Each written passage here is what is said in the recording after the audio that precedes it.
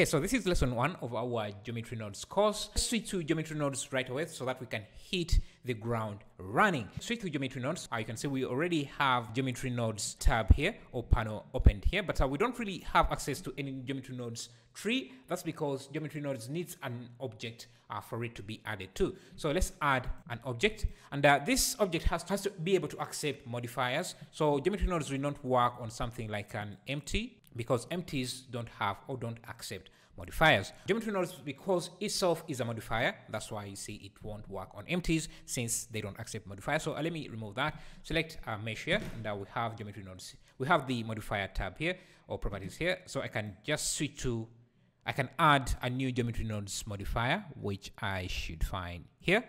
And this is the equivalent of just going into the modifier, into the geometry nodes workspace or area here, and just clicking new. It will basically add a modifier, geometry nodes modifier, which will give us a geometry nodes tree. Yeah, like I said, geometry nodes is a modifier itself, and it only applies to objects that accept modifiers. And objects that accept modifiers include meshes, curves. Our text should also accept geometry nodes, and you can see if the object accepts geometry nodes, it will have the new button active. Say if we add the nubs object, you see they don't really accept geometry nodes, though they accept modifiers. You rarely find people using nub surfaces anyway, so that doesn't really matter. I'm not sure. So let's stick to meshes and curves, since those are what we're going to be using for the most part, and I'm sure that most of you what you're going to be using anyways. So let's add a cube. This is going to hold our modifier or our geometry node modifier. So let's click new, or you can go to the modifier stack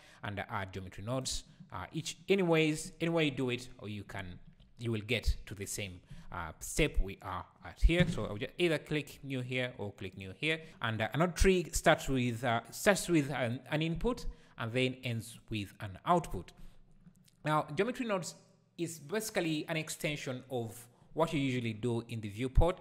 Things like moving things around, rotating, basically editing the mesh by nodes instead of by other ways, that's conventional ways that we have usually been doing. Let's try doing the move, rotate, and scale functions inside geometry nodes. Anything you want to do through the geometry, you have to put in between here. So we want to translate or transform this object.